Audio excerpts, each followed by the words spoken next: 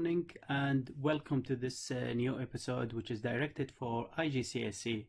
Here in this episode I'm going to solve approximately 12 challenging questions which these questions are considered very hard or difficult for the candidates, and approximately 75% of the candidates unfortunately haven't got the correct answer. And these questions here, let's start with the first one. When this question, when pink crystals of cobalt chloride are heated, steam is given off and the color of the solid changes to blue. Okay, so according to this balanced chemical equation, we have here a reversible reaction. What happens when water is added to the blue solid? That means your reaction it will be to this side, the forward reaction. The backward reaction. So here, yes, most of the candidates, they have chosen A, but actually the correct answer is B. Yes, changes to pink, it's very clear, okay, but here you can see the H2O is bonded with cobalt chloride, and you know formation of bond, it means what? Exothermic. And exothermic, that means temperature, how it will be? It will be increase. So the correct answer is B. Next question. For steps to prepare a salt from an excess of solid base and an acid are listed. You have crystallization, evaporation, filtration, neutralization. Here in this question, most of the candidates, they have chosen the option C, which is neutralization, then evaporation, then crystallization. At the end, they have done filtration. Actually, this is totally wrong. The correct answer is D. Yes, first of all, we need to neutralize this reaction. Why neutralization? Because you started with base and acid, so it's neutralization. So this is the first one. And most of the candidates, they have skipped this step, filtration. Now, the aim of doing filtration to remove an excess of solid base. So the next step should be 3. Then evaporation to reduce the amount of solution, and then you will do the crystallization. So option D is the correct answer. Next question. Which row describes the conditions used to make steel from the iron produced by blast furnace? Here in this question, most of the candidates, they have chosen the incorrect answer, which is C. This one, totally wrong. Okay, the correct answer, this one, A. Yes, they have chosen oxygen and heat, but the aim of using calcium oxide actually during this manufacturing, which is used to remove the acidic impurities to form the slag. A slag, which is a compound which has been formed between the reaction between the calcium oxide and silicon oxide, okay, which is called calcium silicate. Okay, so here in this case we need to choose calcium oxide, oxygen and heat. In this question, you have W, X, Y, and Z are for metals. Some properties of these metals are listed below. First one, only W and Z can be extracted by reduction of their oxide with carbon. So from the method of extraction, we can anticipate that both of W and Z are located in the below of the reactivity series. That means they are very low. That means their reactivity is are very low. In the option 2, only X would react with cold water. So X react with cold water, that means this X is very reactive. And only Z can be found native. That means this one should be at the bottom of the reactivity series. So the correct answer for this equation, actually it's B. X is the most reactive one. W and Z, they are located at the bottom of the reactivity series, and Z at the bottom. That means the least reactive one, Z, because it can be found native. Okay, correct. But the problem here, actually with Y. Okay, so most of the students, they have chosen the A, which is totally wrong. Okay, because they haven't figured out why it's located where. Okay, that means why I have put it after X, because as X will react with cold water, that means this is the most reactive one. Okay, and here we haven't mentioned about Y. That means the reactivity of Y comes after X. So this question here, it's a little bit confused for the candidates. In the next question here, the pollutants released into the air from car exhaust and some power stations include oxides of the type XO and YO2. What are X and Y? Now, you have car exhaust. That means could be the gases which are produced from the combustion reaction. Okay, carbon monoxide and carbon dioxide. So that means carbon should be here in this column and here as carbon monoxide, carbon dioxide. Okay, and power station, they are using low quality of a fuel. So in this case, maybe you will produce nitrogen dioxide and the sulfur dioxide. Okay, and also if you have formed nitrogen dioxide, that means you have to form also nitrogen monoxide, because both of these nitrogen oxides are formed together. So carbon and nitrogen, carbon, nitrogen and sulfur. That means the option D. Okay, and most of the candidates, they have chosen B actually. Okay, because they have no idea about these oxides. That means if you have nitrogen dioxide, that means you need to have nitrogen monoxide in the same time. And also they have missed that the carbon dioxide, which is the main product of the combustion reactions, and also considered as a pollutant.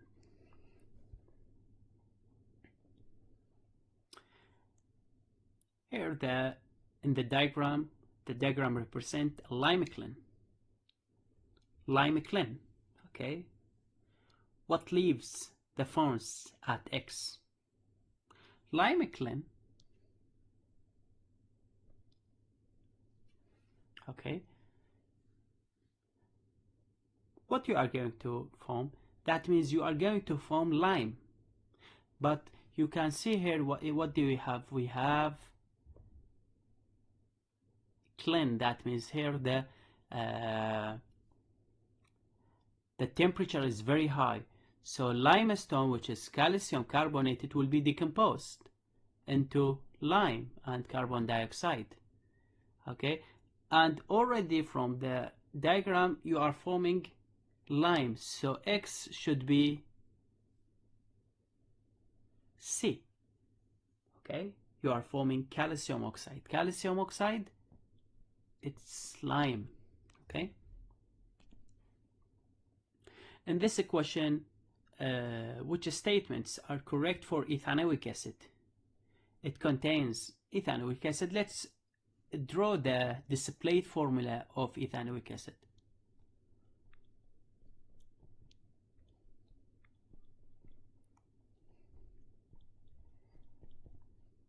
It contains a carbon-oxygen double bond, yes, this one.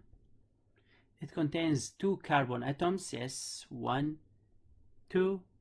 It decolorizes bromine water. No, bromine water only reacts with carbon-carbon double bond, not carbon dioxide. So this one, it's incorrect statement. It contains an OH group, yes, we can see here, OH group, so 1, 2, and 4.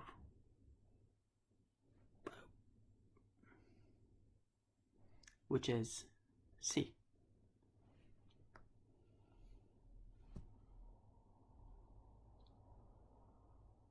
Okay, so next question. In which equation does the oxidation of the underlying compound occur? Here, this equation you need to understand it. Here, in this equation, asking about which underlying compound or element will be oxidized. Okay, will be oxidized, not the result of the oxidation reaction. So here you can see this copper, and you will compare it with the reactant. So here you have copper oxide, here positive 2, and here 0. This is reduction. Okay, so this one, and the reaction is forward, so this one totally wrong. In the next question, you have carbon monoxide. Here it's positive.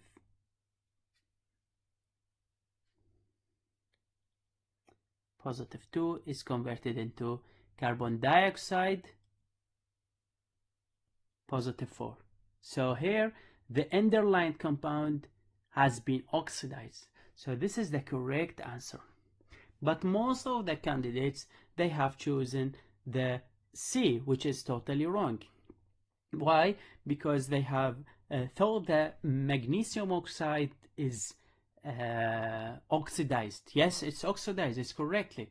But the question here, in which equation does the oxidation of the underlying compound occur? That means will be oxidized. Okay, but actually here magnesium oxide is the result of oxidation, so it's incorrect. While in B, carbon monoxide has been oxidized, so this is the correct answer. Here in this question, which method is used to make the salt copper sulfate? This one is very clear, the option B. Okay, dilute acid plus carbonate, that means you are going to form copper sulfate, so you have to start with sulfuric acid plus copper carbonate, you will form copper sulfate, and carbon dioxide, it will be evaporated, and H2O here, H2O, and that means you are going to evaporate it or making crystallization. But most of the candidates, they have chosen C, which is incorrect. The correct one is B. Why is C is incorrect? Because metal, that means copper plus H2SO4 here, actually no reaction, because this metal will not react with dilute any diluted acid. So C, it's totally wrong. Here in this equation, which statement is not correct? Aluminium is used in food containers because it's resistant to corrosion. This is correct. We are looking for the incorrect one. Aluminum is used in the manufacture of aircraft because its strength and low density is correct. Mild steel. What's the uses of mild steel? Mild steel is used in car bodies because its strength and low density. Now you have to ask yourself. Okay? And stainless steel is used in chemical plant because of its strength and resistant to corrosion. Actually, here in this question, the correct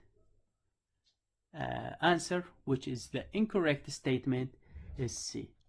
So this question, it's related to the uses of mild steel and stainless steel, which are listed clearly in the syllabus. That means mild steel here, it's not used actually for car bodies. Okay. And the last question, carbon monoxide is given out from the exhaust of vehicles that burn fossil fuels, which row shows why carbon monoxide is a pollutant. Pollutant, yes, is toxic. So could be B or D. But carbon monoxide, is it acidic oxide? Actually not. Carbon monoxide, it's not similar to the carbon dioxide. Carbon dioxide is acidic, but carbon monoxide, it's neutral. So it will be B. Okay, so the correct option is B. But most of the candidates, they have chosen D. Okay, because they have thought the carbon monoxide is similar to the carbon dioxide and it's acidic. Actually, it's neutral. So let's see if we have another question. Yes, this is the last question. Okay, the structure of compound Y is shown. Here we have another question about ethanoic acid. This is ethanoic acid. Which row describes some of the physical properties of Y? Now, colorless, yes, it's colorless. Okay, so it could be C or D. Now, characteristic smell, yes. Dissolve in water, yes, so it will be D. Why is dissolve in water? Because here you have what? OH. This OH will form hydrogen bond with what? With H2O. So that means soluble. Okay, most of the polar compounds will form hydrogen bonds, so it will be soluble. And this compound considered as polar compound. Okay, and actually most of the candidates, they have chosen the incorrect answer, which is C, because they have no idea about the solubility of the carboxylic acids. Okay, actually carboxylic acids, okay, are soluble in water, especially the from 1 to 6. We can see the carboxylic acid, which has 1 carbon or 2 carbon, 3, 4 till 6. But after 6, the solubility, it will be decreased, as the non-polar part, it will be increased. Okay, so thank you for listening and actually practicing to solve these questions, and see you in the next episode. Bye bye.